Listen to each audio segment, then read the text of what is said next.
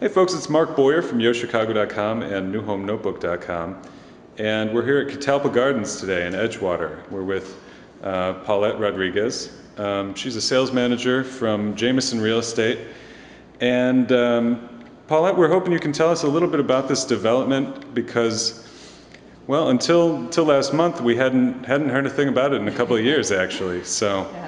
Let's get reacquainted with Catalpa Gardens. Yeah, well, thank you for stopping by. We are so excited. You know, I've been a realtor for a long time and I've worked on a lot of developments, and this is very exciting. Like a lot of other developments, you know, with the market, the way things have happened recently, you know, developers are stuck at that 50% sold, and luckily these are already built, they're already finished.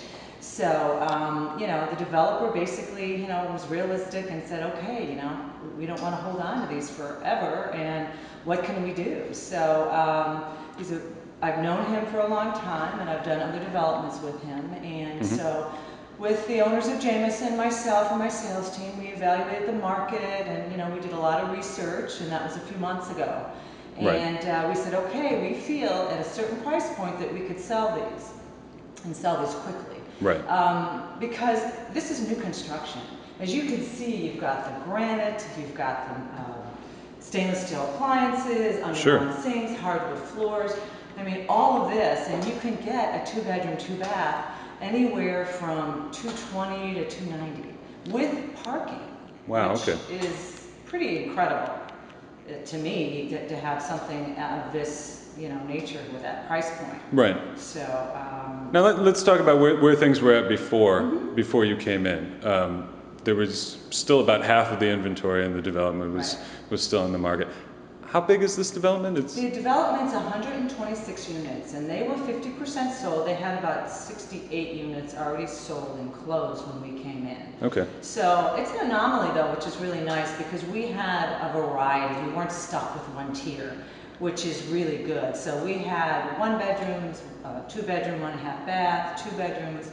So we had a nice variety for the different type of buyers that are out there. Right. We are also really close to FHA financing, which is really important. So we should have that in a couple of weeks. So, and again, I think, you know, it's at a great price point. Now, granted, you know, some of the owners already here have paid up to, you know, $100,000 more for these units, and some of them $200,000. But you know, at these price points, I mean, it is what it is. You know. Well, that's got to put them in a bit of a difficult situation. You know, I have to tell you, I did get some calls of concerned, you know, unit owners, and you know, what are our alternatives? You know, these are owner-occupied people coming in. They're not investors.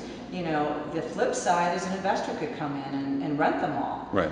Which I know is happening out there in the marketplace. So what does that do to the value? So while we rent them or have them sit vacant for longer, right? Or have them sit vacant, and guess what? Then you don't have enough assessments to pay your bills. Right. So I think the nice thing about this is that they are owners. A lot of them first-time home buyers. They're taking pride in their homes. The value is only going to increase. And yes, it's going to take time for the market to recover. We all know that. It's not a secret. Yeah. But I think the way, the direction that we're going in, the types of people that are coming in, and they love it. It's exciting. Right. You know, to come in and get all of this at a certain price point that you couldn't get. I had a buyer that came and bought 2 years ago, could not afford to purchase here. She saw the prices came in, she's so excited. You know, she's like, oh my God, it was, you know, $50,000 more last year, or 100, whatever, you know, the case may be.